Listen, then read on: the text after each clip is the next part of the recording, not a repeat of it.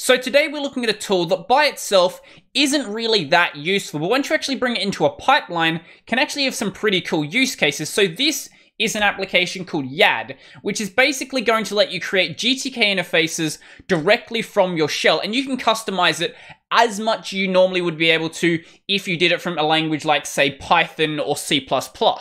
Now, because it's GTK, there's a lot of default components and default interfaces that already exist. So for example, if we do YAD --file, that's going to open up a file picker, and this will be the default GTK file picker. So let's go to, say, my desktop and select this file right here. Now, this isn't actually going to do anything on the file. All it's going to do is just output the file path. So as we can see, that's outputted that one as we would expect it to. Another cool one we have is YAD --color. So this obviously is going to be a color picker. So let's go to, say, blue, and then select this blue here. Now, there is also an alpha slider here, but this won't actually be outputted with the default settings. You actually have to go and enable the alpha slider. So let's just leave that at max right now, and then output this value right here, and that's going to output whatever color we selected. So we can also do YAD --calendar, and this obviously is going to be a calendar. Let's go to, say, 2022, and let's go to Christmas. And if we select this right here, is then going to output that date. Now, by default, the date is going to be in the only correct format, which is day, month, year, but that can be configured. And another cool one we have is YAD --notification, which basically adds something into your system tray. So in this case, we have a little icon up here. It's not really doing that much. As soon as you click on it, though, it will go and close. Now, I could do an entire video just on these pre-made interfaces. So if we go to the dialog options, as we're going to see, there is quite a few of them, and all of them have their own individual options. So for this video, I'm going to do a very high-level look at this application. I'll show you some examples of how you can use these, but I will be coming back to this at a later date because otherwise, this is probably going to be a 3 or 4 hour video. So the first example we have is with our file picker. So I've got all these written down off screen, just so I don't have to try to write them on screen and make a mistake somewhere. So what we're doing here is we're setting the window title. So right now the window title is going to be set to select a file to remove. If you don't set a window title, the default title is just going to be YAD. And we're also setting it obviously to the file picker, and then we are setting the geometry of the window. Now, because I'm in a tiling window manager, this geometry most of the time is just going to be ignored, but I'll show you what it looks like in a floating mode. So the way that this works is width by height, and then we have X and Y. So in this case, it's going to be located in plus 100X and plus 100Y. So if we go and run this now, as we're going to see, we have a file picker here. The window title is select a file to remove. And if we go and put this into floating mode, as we're going to see, it's located where I said it would be. Let's go and mess with that a bit and see what we can do. So let's go and say, change the Y location to 500 and run that again. So if we go and put that into floating mode now, as you can see, it's down the bottom here. It's pretty straightforward how that works though. So for the next example, we're going to be using a different type of window. This time it's going to be the text entry window, which is pretty straightforward what it does. Basically, it gives you a little box to enter some text. So in this case, what we're doing is we're setting the window title again, and we're setting it to --entry. So not --text-entry, just entry. And then we're also setting the text of the window. So the text of the window is this bit of text up the top here. So generally, that text will be shown above everything else. So let's go and actually enter some text in here and then press OK. And as we're going to see, I know you can't actually see the OK button, but if you actually go and see this, basically every window just has a cancel and OK button here. I don't really think I need to explain how those actually work though. So if we go and actually set the text of a different window type, let's go and set the text of, say, the file window. So as we're going to see, this does work on that window type as well. So both title and text are generic options that work on every single window type. So for this next one, we're just going to use the default interface. We're not actually going to use any of the predefined interface types. So what we're going to do is run this command right here. So YAD --image, and we're setting the image to dialog -question. Now, this image I'm using in here is one of the images defined inside of my GTK theme. I think you can find a list of these in the GTK documentation. So if I can find it, I'll leave a link to it down below.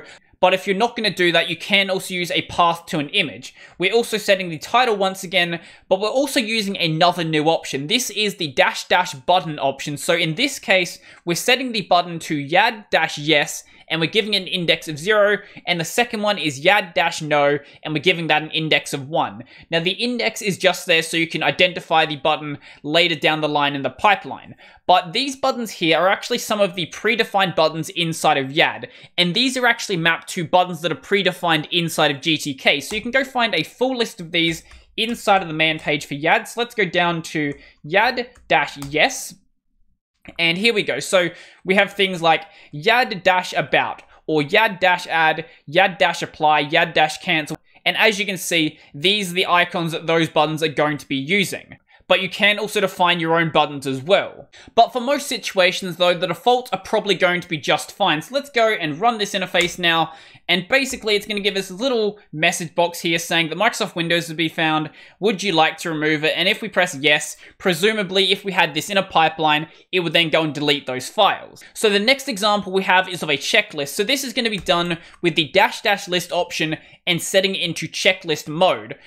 And setting into checklist mode with the dash checklist option. Now, there are other sort of list options as well, and I will show you those in just a bit. So, because this is a list, we need to have some columns. So the first column we have is the by column, and the second column we have is the item column. Now, the way that we define what is checkable is basically anything that has a Boolean value in it is going to be checkable. So in this case, our by column is going to be entirely checkboxes. So if we go and run this now, as we can see, it's laid out as we would expect it to be. Now, one of the nice things about this interface is you can actually go and change the sorting of stuff. So if we go and click up here, by default, it's in ascending order, but we can also go and switch it into descending order as well by clicking that again. Now, let's go and run this as a regular list and see what actually happens. So if we go and get rid of the checklist option that we have right here, so this one right here, and run it again, as we can see, all of the values in the by column now are just printing out whatever text we had there. It's not actually interpreting it as a Boolean value. So let's instead go and run it as a radio list.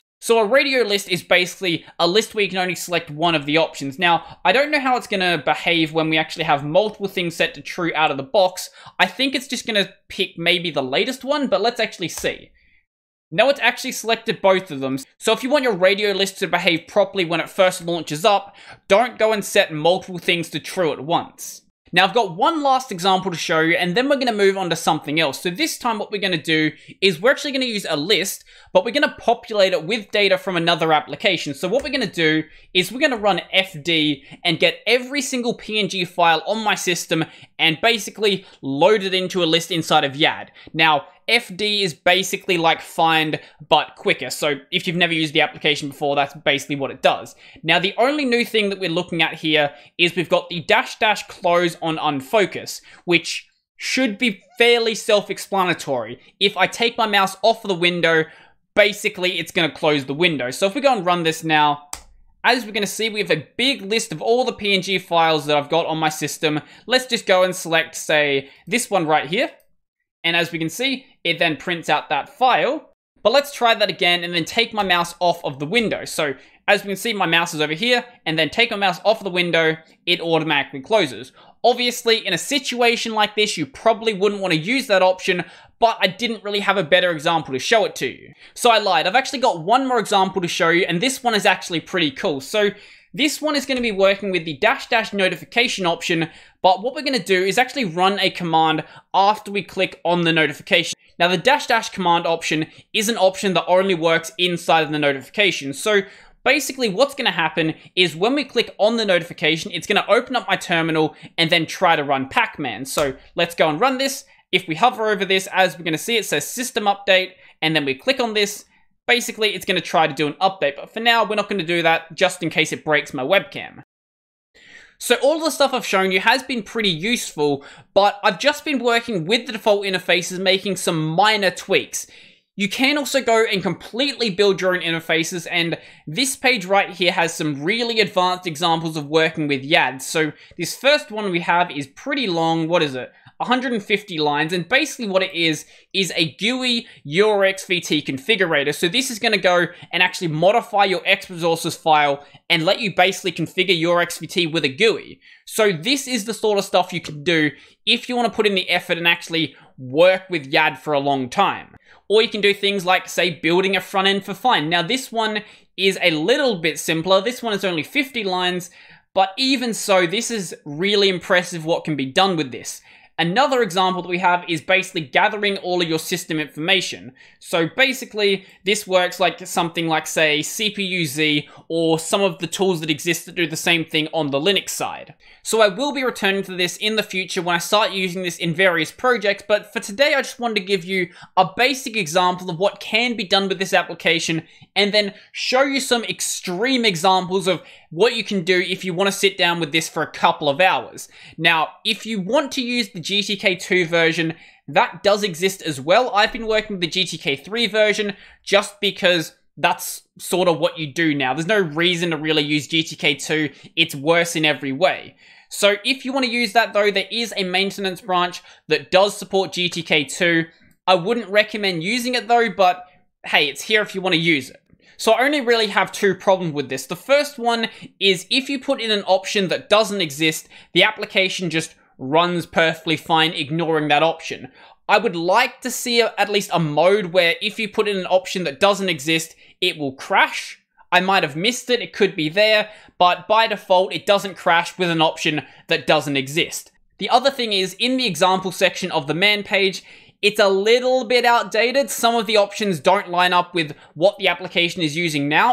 It's only a slight issue, but it does make it a bit harder to start using this application for the first time. So I think that's pretty much everything for me, but if you've got any really cool creations that you've made with this application, go check out my Discord and check out like the programming channel, or I guess maybe the Linux channel, one of those. Go post it in there and let me know what you've actually made, because I'd be really interested to see what you guys are actually capable of. So I think that's pretty much everything for me. But before I go, I would like to thank my supporters. So a special thank you to Chris, Corbinian, Joachim, Andrew, Craig, Nathan, Monster, Chico Bento, Joseph Peter D, Road, Tony Brennan, Donald, John, Marek, Mikkel, Nate Dog, Nephite, Poe, Tees, and Zilva. If you want to go and support my work, there's some links down below to my Subscribestar, LibrePay, Patreon, all of that sort of stuff.